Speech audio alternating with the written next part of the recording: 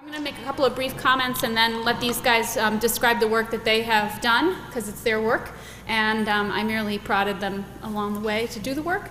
So these two projects, SAML Shibboleth integration with OpenEdX and our edX as an LTI tool provider projects, both came out of the Campus Applications Working Group, which I mentioned this morning, as a group of people who've been meeting periodically for more than a year to talk about the kinds of projects and motivators that prompt discussion of how to do a better job on campus using OpenEdX as a part of the solution, right? Not the exclusive solution, but integrating with a whole bunch of other applications and campus systems to create a good experience for on-campus learners. So these two projects came out of that working group. There are many, many participants. It's still an open group, and we are moving on to the very lofty goal of trying to figure out content reuse. Ooh. Big, scary, and there's a lot there. So we are going to be continuing, and if anybody's interested, you can just contact me and get involved. So without further ado, Braden MacDonald is going to start us off with SSO, third-party authentication with edX.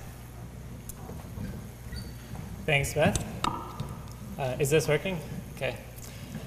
So yeah, I'm Braden MacDonald. I'm part of OpenCraft, and this summer I was the lead developer of the new SSO features that are in the Cypress release. That let students use single sign-on to log in with their campus credentials into edX. So I just wanted to start with talking about how it works and what it looks like for a student. And to start, I'll talk about SAML and Shibboleth. SAML is the technology we're using to enable this new functionality, and it stands for Security Assertion Markup Language. And we implemented SAML 2.0, which is an OASIS standard that was formalized 10 years ago. So it's been a standard for quite a while and is very widely used, well-established, secure, and solid. And Shibboleth, which you'll hear a lot, is an open source server, a software package that implements the SAML protocol. And SAML is a way of using XML to securely exchange authorization and authentication information. So this is the technology that you can use to integrate your campus systems with edX. And as an aside, the word Shibboleth means anything that you can use to distinguish an in-group from an out-group. So this is a famous example of a Shibboleth. This is the doors of Durin. And a speak friend and enter is an example of a Shibboleth if you are familiar with this story. So let's take a look at how this looks from a student's perspective. On the login form on Cypress, you can enable this new button that you see here, Use Institution and Campus Credentials. And so the existing third-party auth is right above it. That's the Facebook and Google button. And now there's this new button, Use My Campus Credentials. So students will click on that, and then they'll see this Where Are You From page. And they can choose their university from the list. You can have only one university if you want, and it will be right on the registration form that you just saw. Or you can now have this big, massive list of as many universities as you'd like to add to your OpenEdX instance. So the student would then click on, say, Caprica University, and they'll get redirected to their university's login page. So here, the student will just enter their username and password and click through. And then behind the scenes, something like this gets sent through their browser to the OpenEdX server. And we decode that to get a bunch of XML, which is encrypted, so only the edX server can read it. And then we decrypt that further, and we get one of these. I like to think of them as business cards. So it's like a business card for that student, and it lists information about the student. So we'll have, in this case, first name, last name, full name, email, and username. And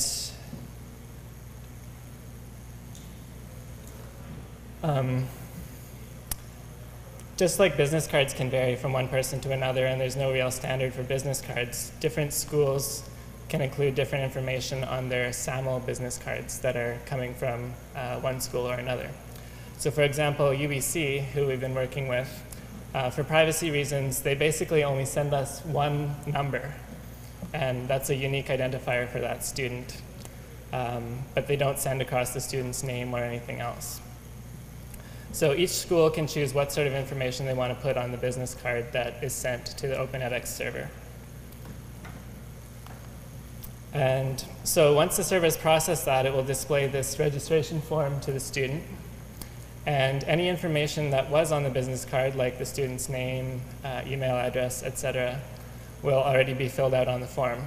And the student just has to finish the rest of it, which may be nothing else, or it may be whatever fields your instance is set to require. And then they click Create Account, and ta-da, now they're enrolled as a student, and they can use the dashboard and start learning with edX. So they never had to set a password for edX, and they just used their university credentials the whole time. Now, say they log out and then they come back, they'll see this login screen, which is slightly different than the registration page. And again, there's this new button, log in with my institution or campus credentials.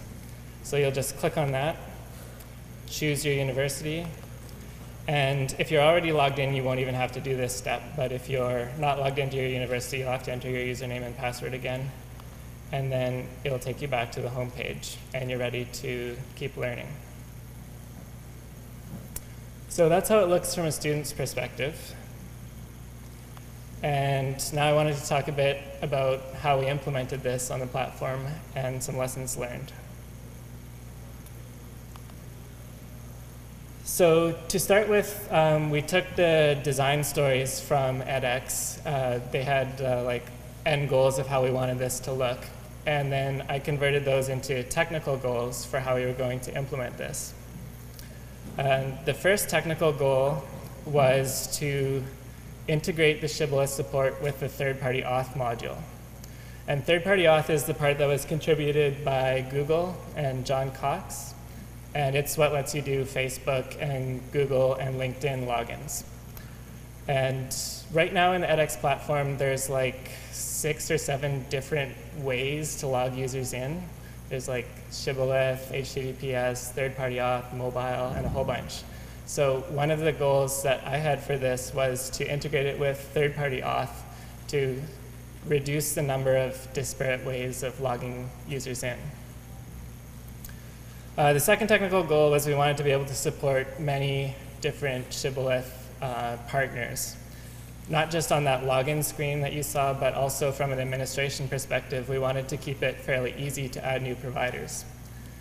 And with the existing third-party auth module, if you wanted to add new providers, in addition to the 3 that come with edX, you had to write a bunch of code each time for each new provider.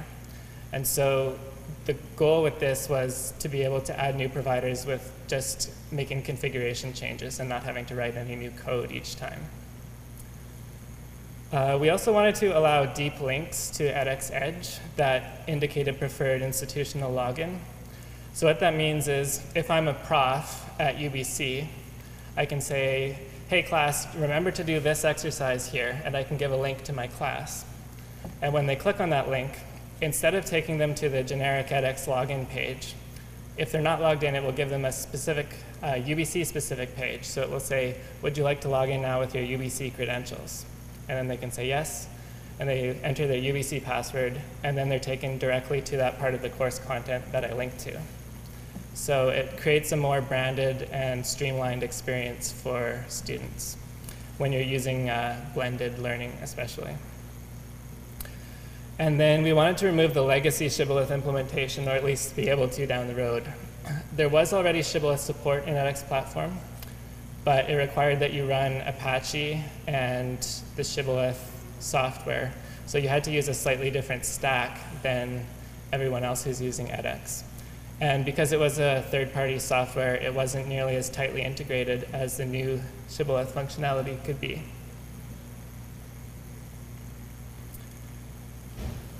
So based on those technical goals, I put together a plan. I did a whole bunch of discovery, reading through code and looking at how things were implemented so far and different options for software we could leverage to implement this. And then I wrote up a technical spec and posted it on the mailing list. And this was part of the transition for edX in moving architecture council reviews from like weekly meetings to online reviews. So the spec was just posted publicly, and we got lots of great feedback from different people. And people were generally really supportive of the direction we were going. But there were some little issues that people had, and those suggestions were really helpful to me. So I made a bunch of revisions based on all that input, and then we declared it a plan ready to go and start developing. One of the stories I want to tell about this briefly was about all the open source collaboration that happened. To implement this, we were, of course, building on the third-party auth module, which was contributed by Google and John Cox. And John was very helpful. I got to speak with him a few times, and he gave me some advice about implementing this. We also leveraged the Python social auth module that is behind third-party auth. And it's made by this guy, Matthias Aguirre, who was also really helpful. I wrote a SAML plugin for Python social auth and contributed it to his project. And he helped us incorporate that into his software and issued a new release for us so that we were able to use the upstream version and we didn't have to use a fork. Similar thing with Python SAML. This was our implementation of SAML, and it's made by this company called OneLogin, and this guy is Sixto Martin. And he was also hugely helpful in accepting contributions from us, and he also put out a new release, so we were able to use his upstream version and didn't have to fork anything. And then I also want to mention TestShib.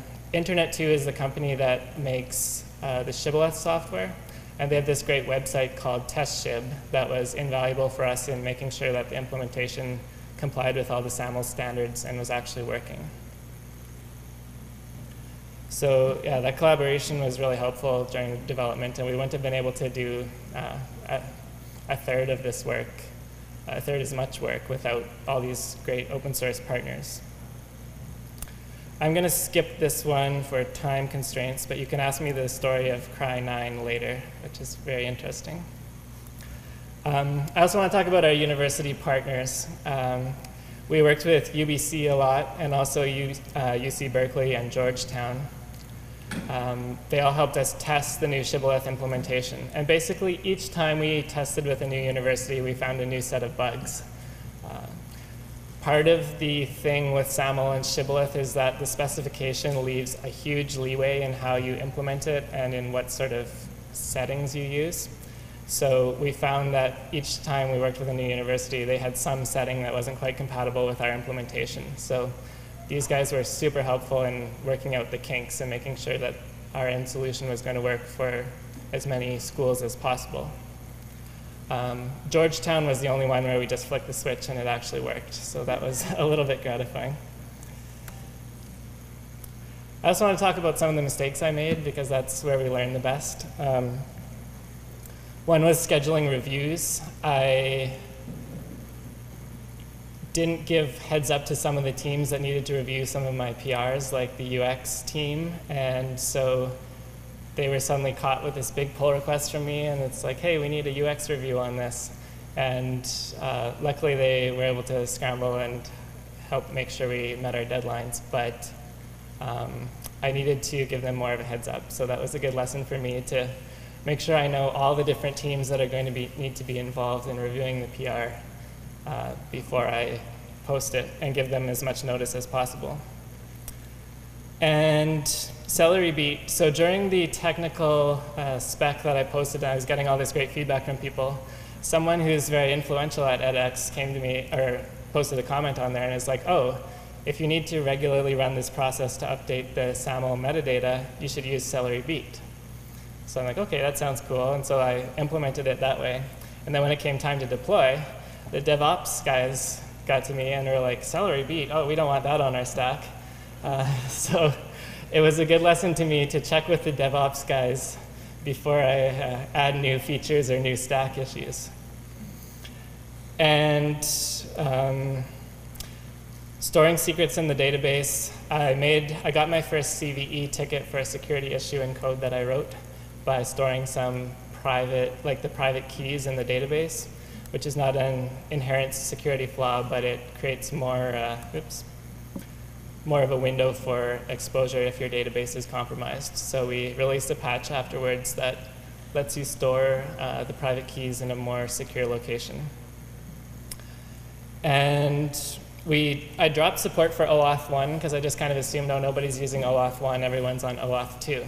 And then we got, at least one guy wrote to us and said that they're still using Twitter for third-party auth login, and that requires OAuth 1. So I had to do a patch after we'd released this to add OAuth 1 support as well. So that was my bad for not reaching out to the community and checking, is this actually used before I went and nuked it.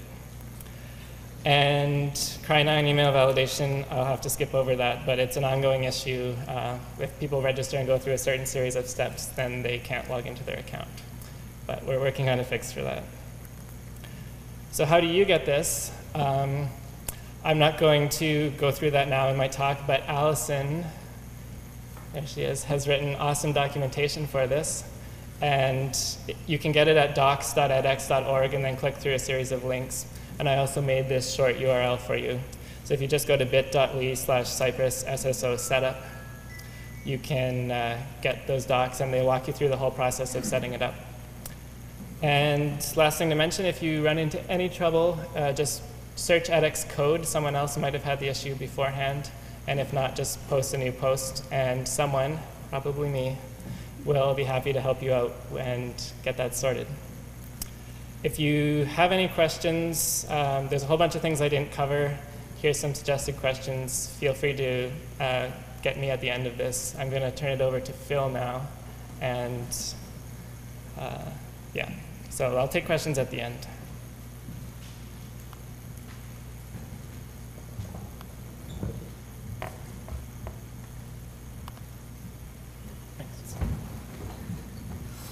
All right, so I'm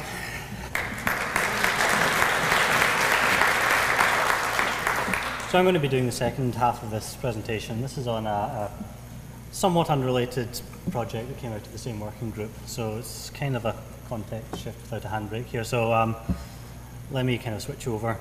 So what I'm going to talk about is enabling edX to work as an LTI provider. Oh, sorry. This better? So the reason we're doing this work in the first place, Canvas, Harvard has a couple of platforms that we use on campus and beyond.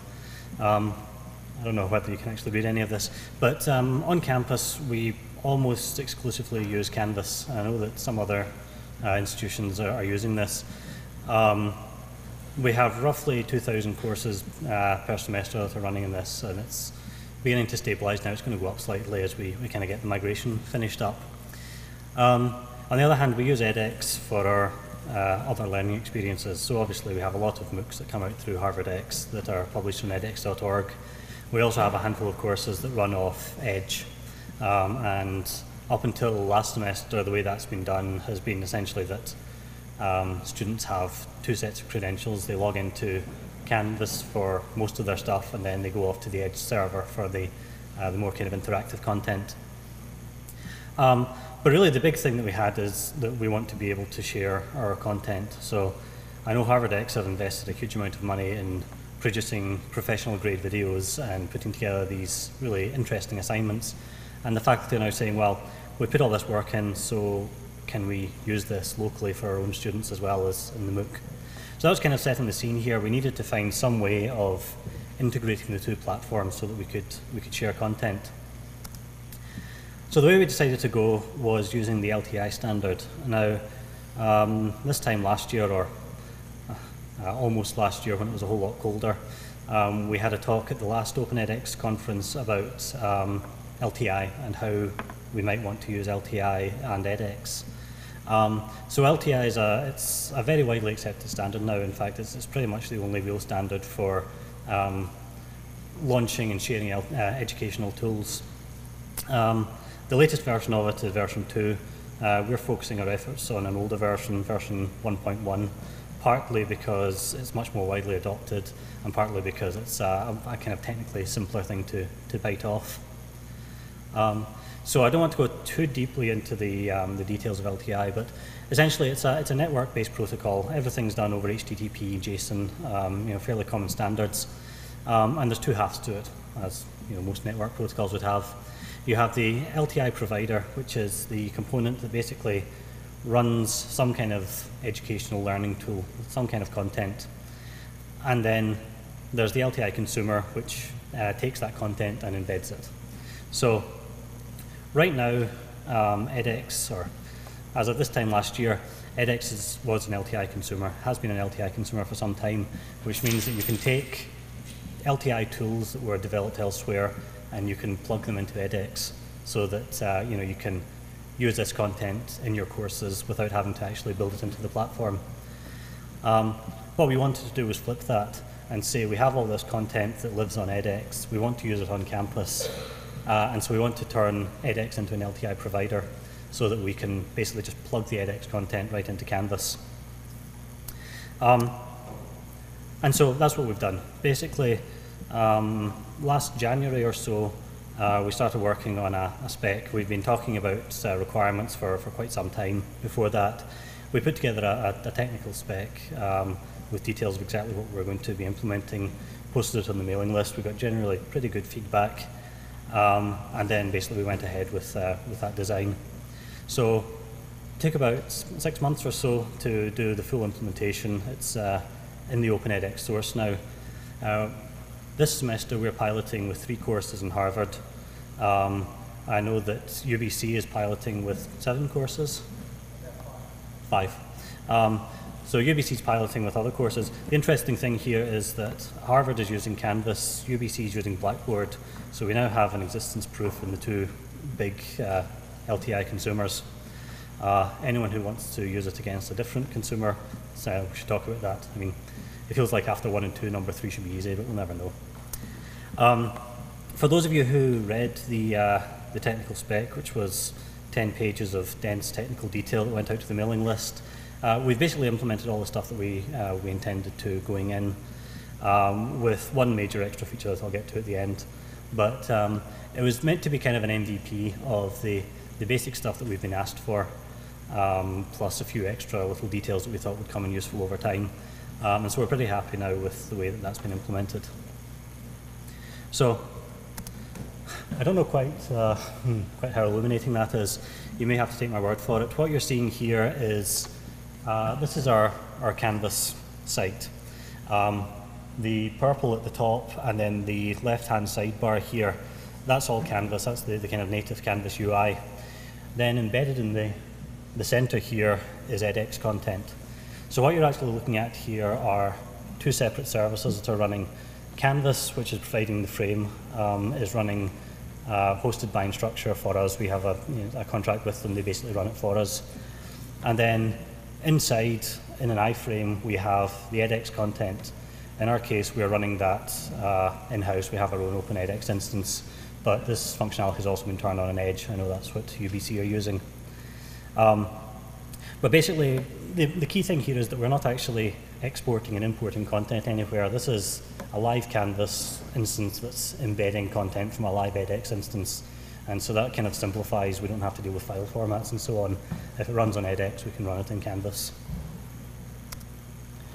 So it's a quick overview of basically how we get here. There's 2 halves. There's the LTI provider and the LTI consumer. The provider in this case is edX. And so running your own OpenEdX instance to do this, it's reasonably straightforward now. You turn on the LTI feature flag. I don't remember offhand what it is, but it's in the documentation. And that basically adds a new Django application to the edX stack that hooks into all the rest of the code there. Once it's up and running, you then have to create a consumer record for every consumer that's going to connect. So in our case, we have 1 LTI consumer record per class that's running using this content. And that's really just a best practice thing. It's not necessary. We could have just 1 record in our system that points to our Canvas instance.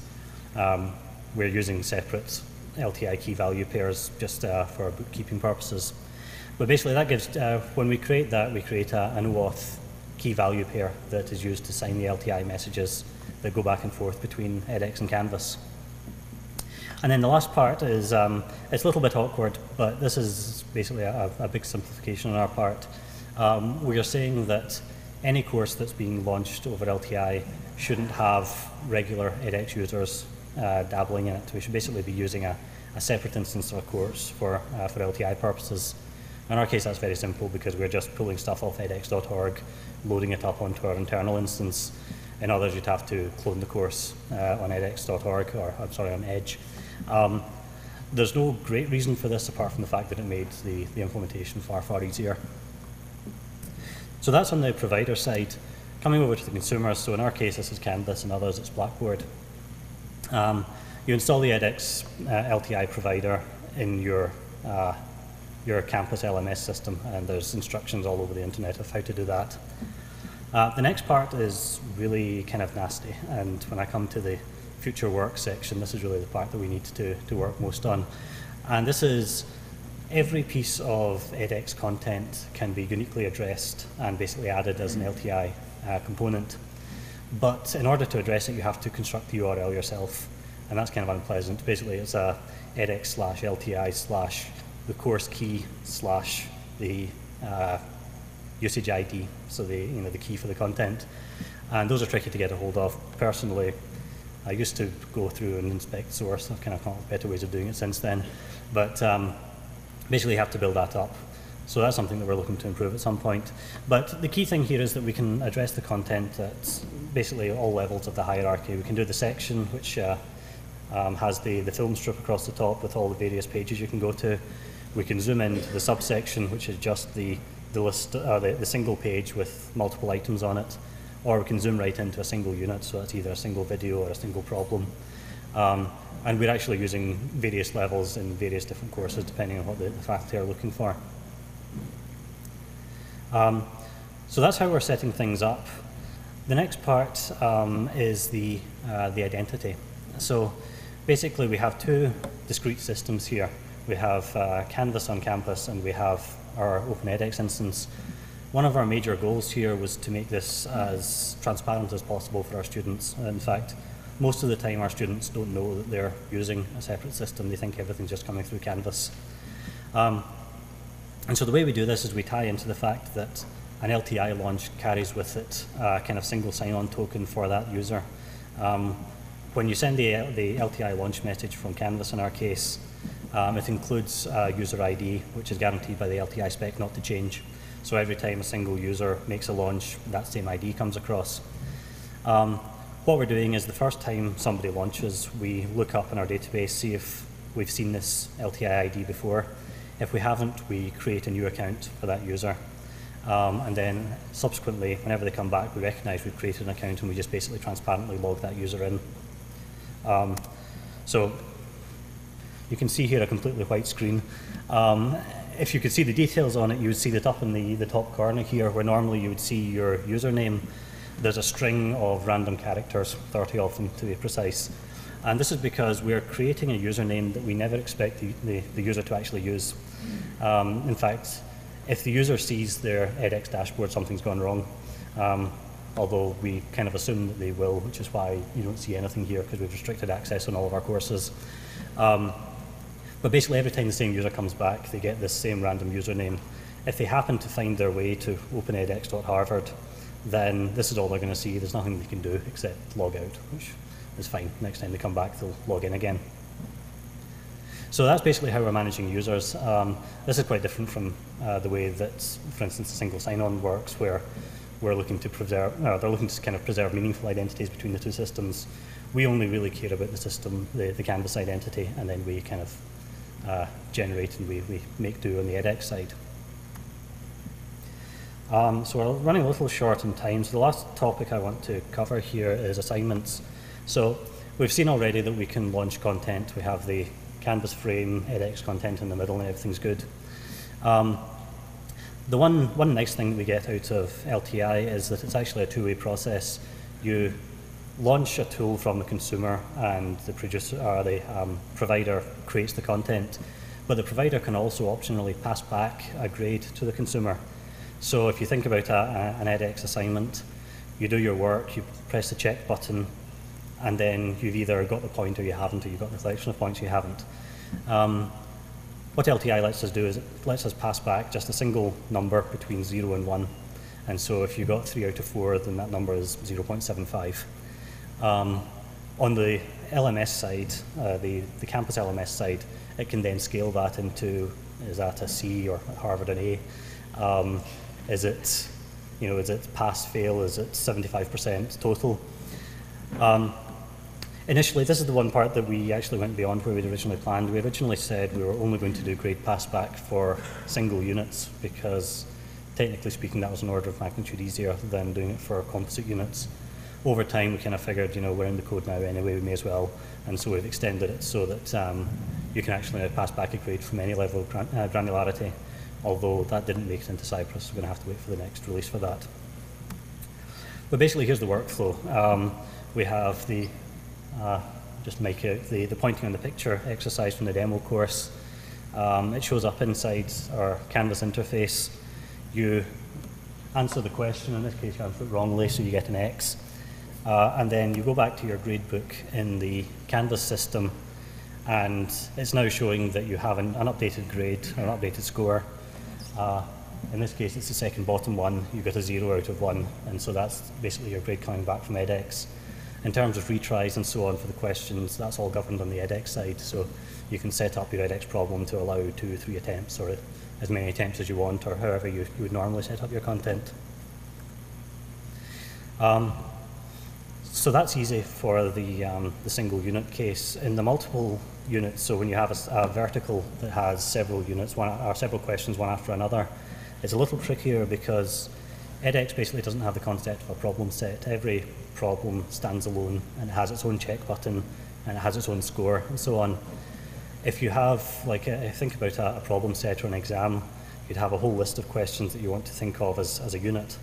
And so we had this issue where you would answer 1 out of 5 questions, you get it right. edX would send a message to Canvas saying this person got 20% of the overall assignment. Canvas would say, that's great, that's an F. It would email the student and say, congratulations, you failed this exam, and then the student would freak out. So what we've done instead is we've built in a delay. So when you answer a question, if there are more than one question on a page, it waits for 15 minutes. And that 15 minutes is just a kind of arbitrary number that we came up with. I've been told that it's both too long and too short, so it can be tweaked at the installation level. But what that does is it kind of holds off a little bit to see if you're going to answer another question before it sends that result. So that's where we are just now. The only question left is, what comes next? The biggest problem we have right now is the authoring system. It's kind of a pain to construct these URLs. What we're doing at Harvard is we actually have our own tool that lets you drag and drop content from, this is edX, this is Canvas, it just installs it for you. Anyone using Canvas, come talk to me, that tool is widely available. Anyone using Blackboard, come talk to me and we'll talk about porting it. But that's kind of an easier way to do the integration. We're not limiting enrollments in courses right now.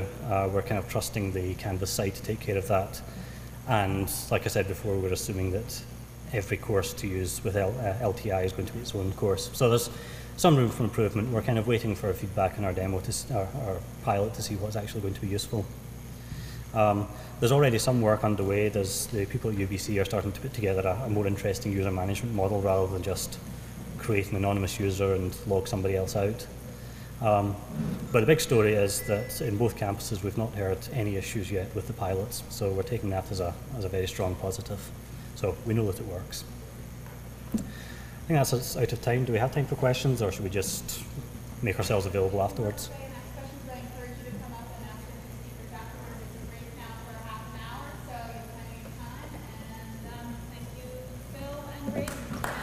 Okay.